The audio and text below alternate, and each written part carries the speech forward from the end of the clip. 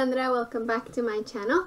Now this video is part of a playlist on special crochet techniques. So these are techniques that will take your crochet skills to the next level, right? So not just the basic stuff. Now today we're working on an I-cord.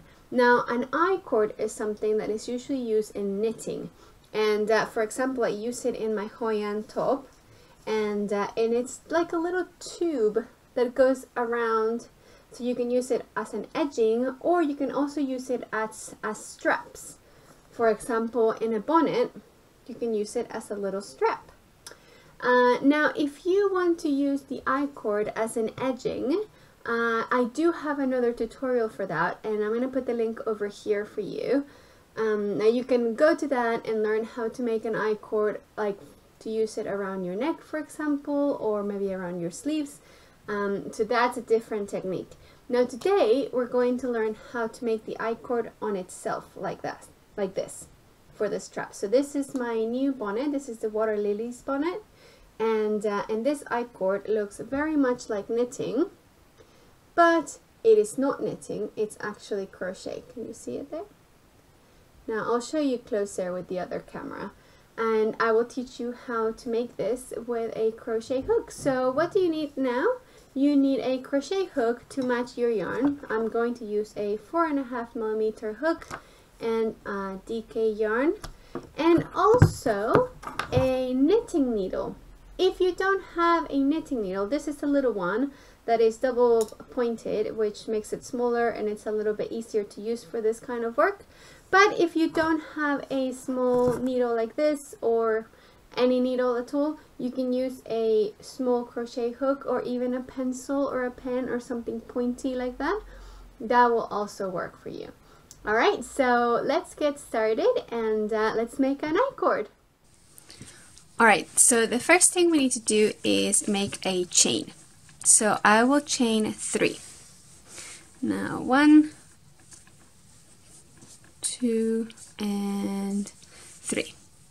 Now that I have my chain, I will insert my hook into the second chain and pull up a loop, then into the first chain and pull up another loop.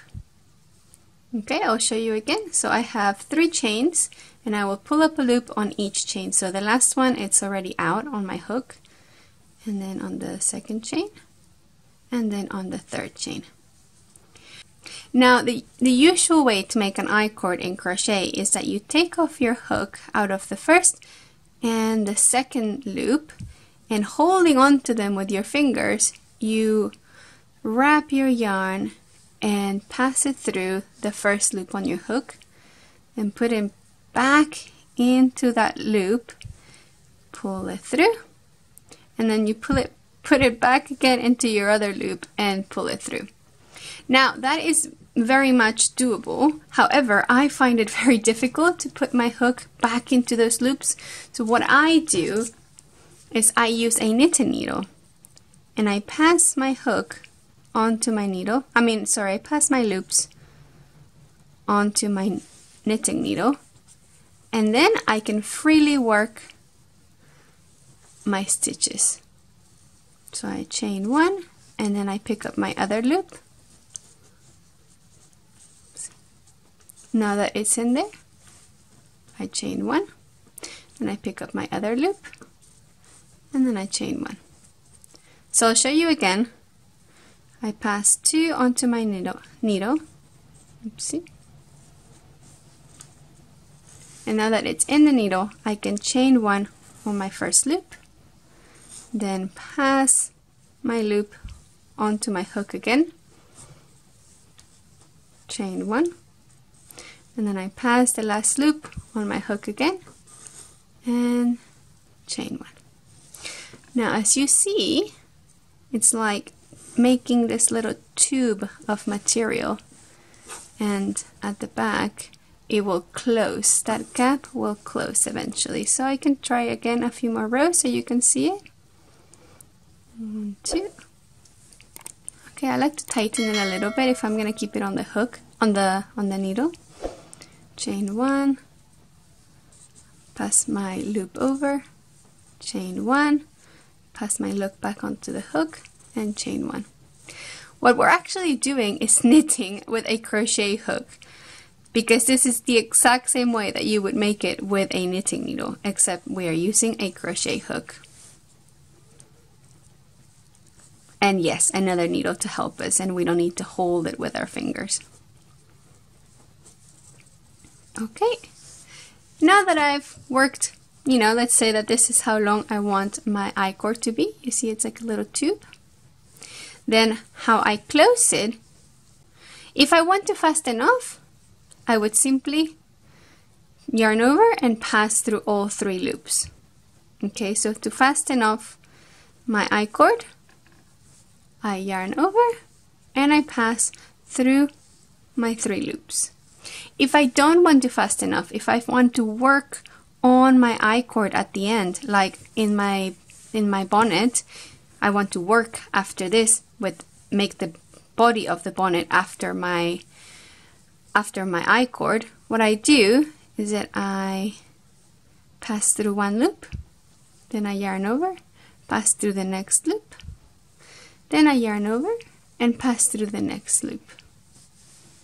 And then I can work right there. So now I have 3 stitches. I can work 1 stitch in the first space, 1 stitch on the next one, and then the next one. And now I can work like I would do any regular crochet row. So I'll show you again how I did that. So I finish my I-cord with 3 loops on my hook, right? So then I yarn over and pass through the first loop, then I yarn over and pass through the second loop, and then I yarn over and pass through the last loop. And that's it. And then I can work in each one of those loops as if it were a stitch. So I would make 1 stitch on this loop, then 1 more stitch on this loop, and then 1 more stitch on the last loop. And now I have a regular crochet row connected to my I-cord. Alright, well, I really hope you enjoyed that tutorial, and now that you know how to make an I-cord, you can use it in your own designs, or maybe to embellish something that you already have, or maybe even as a belt for a dress or something like that. And I love this technique. It's super useful, and it actually looks really pretty as well. So I hope you enjoyed it, and I hope you use this tutorial in the future. And don't forget to comment, like, and subscribe, and see you next time. Bye bye.